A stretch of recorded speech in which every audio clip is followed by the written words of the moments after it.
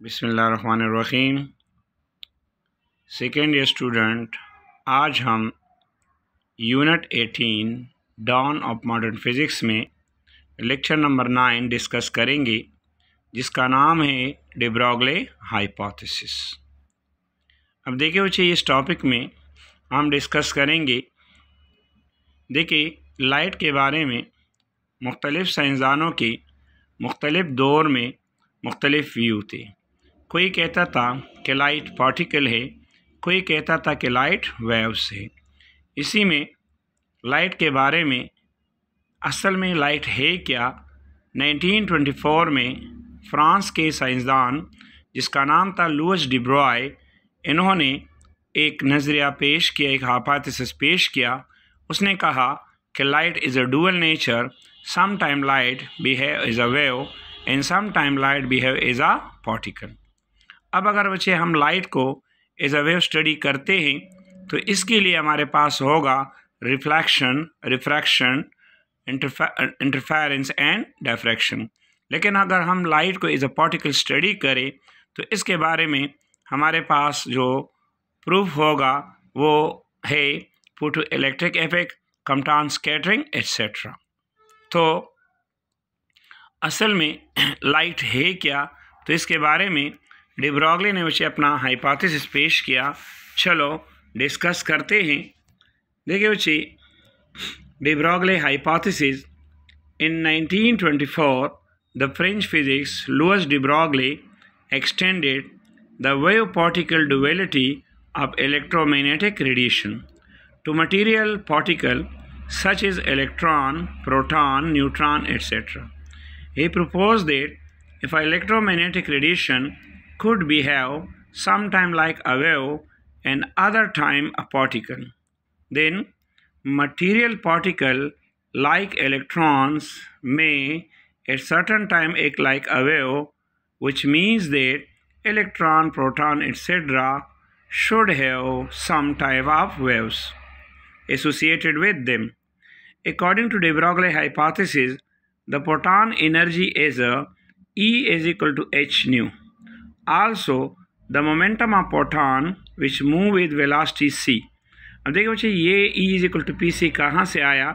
अब हम जानते हैं from Einstein mass energy equation E is equal to mc square. अगर हम इसको इस तरह लिख ले E is equal to mcc, तो mc हमारे पास होता है p, तो हम लिख सकेंगे E is equal to pc। अगर हम इक्वेशन नंबर 1 और 2 को कंपेयर करें तो h न्यू हमारे पास आ जाएगा pc।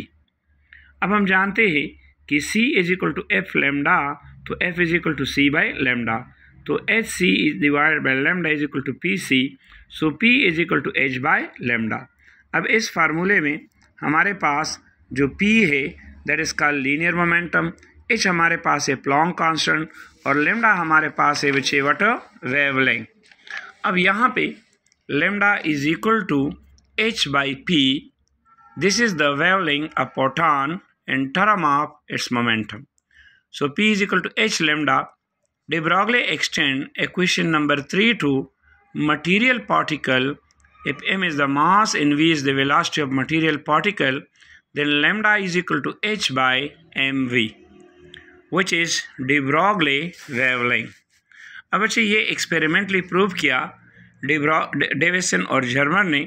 अब डेविसन और जर्मर दोनों का ताल्लुक अमेरिका से था। इन्होंने बच्चे बेल लेबॉर्ट्री में ये एक्सपेरिमेंट पेश किया।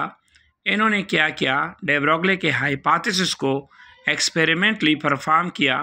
इन्होंने कहा कि अगर हम एक निकल क्रिस्टल ले ले, ये बच्चे हमारे पास है निकल क्रिस्टल वो चीज़ जो 3 डायमेंशन में हो, और अगर हम इस पर इलेक्ट्रॉन इंसिडेंट करें, अब हम जानते हैं कि इलेक्ट्रॉन हमारे पास क्या है, वो हमारे पास पार्टिकल है, लेकिन अगर हम एक्स-रे पे उसको इंसिडेंट करें तो वहाँ से इलेक्ट्रॉन डिफ्रैक्ट होते हैं। तो यहाँ पे इलेक्ट्रॉन हमारे पास क्या है, ये डिफ्रैक्शन हमारे पास क्या है, ये एक वेव फिनोमेना है। तो यहाँ पे हमने देखा कि पार्टिकल ने बिहेव किया एज अ वेव। देखो deviation and Germer perform in experiment for the verifications of de Broglie hypothesis. अब the apparatus used by them was arranged in a vacuum chamber. यहाँ पे बच्चे ये हमारे पास इलेक्ट्रॉन गन है, ये इसका फिलामेंट है और इसको अगर हम गर्म करें, हीट अप करें तो यहाँ से इलेक्ट्रॉन निकलेंगे। यहाँ पे इलेक्ट्रॉन बीम जो है वो डायरेक्ट निकल क्रिस्टल को टच करेंगे और वहाँ से गुजरने के बाद, वहाँ से रिफ्लेक्ट होने के बाद वो क्या होंगे, डायफ्रैक्ट होंगे। ये हमारे पास एक मूविंग इलेक्ट्रॉन है, मूविंग डिटेक्टर है, जिससे हमें पता चलता है कि यहाँ से इलेक्ट्रॉन डिविएट हुई है।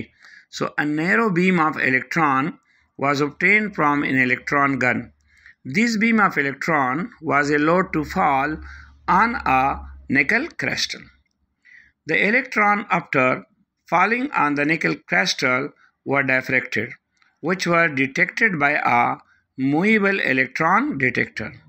Now, as we know that diffraction occurs in case of wave only, so in this case, the electron behave like a wave.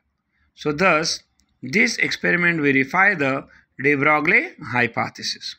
अब बच्चे ये माइंड में रख के जितनी भी देखिए ना एक्सपेरिमेंटली बच्चे ये बात प्रूफ हुई है कि there is no entity which is self-show light is a wave or particle, but remember a wave behave as a particle and a particle behave as a wave.